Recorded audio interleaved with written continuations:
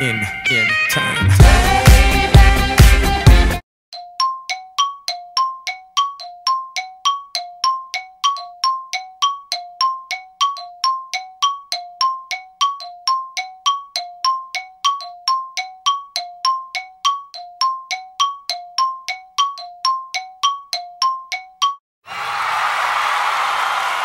So here it is, my mirror drive door, PowerMac G4, and it actually has a marathon computer top on it to be able to stack it.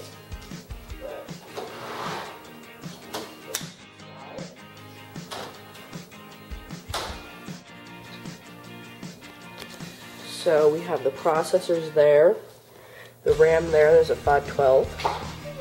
Here's the video card. I plan on filling up every single one of these slots with USB, airport, more displays, and hopefully another one so I can have 6 displays running at once.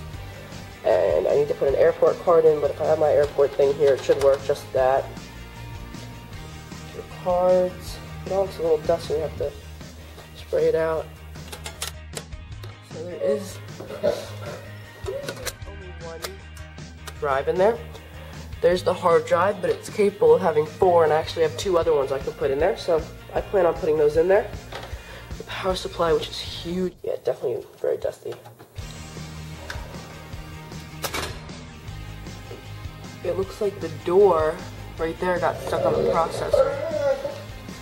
Max, what are you doing?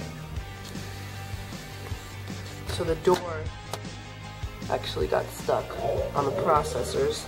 So I'm going to try to wiggle that out and hope everything's okay. Hi guys, so here's now the follow-up to my unboxing of my MDD. And it's all set up right now. I got it on a 23-inch cinema display, ADC of course. And I got my dock all set up, even got 2008 Word on there, the best I can get. Let me just show you system preferences. There's actually a line in the screen, I don't know if you can see it. But there is. Yeah, that's what I got on there. It's not the dual. I do have 2 GB of RAM, so that should help it go. Right now my Wi-Fi is not working. That's the only thing. It's refusing to connect to it, so I'm not sure why. I do have the external on there. But the computer runs really well. It's in really good condition. I ended up taking off the top mount and put it on real handles. And I really, really like it. I'm not sure if I'm going to be keeping it because it's not a dual, so it's going to be a little slow.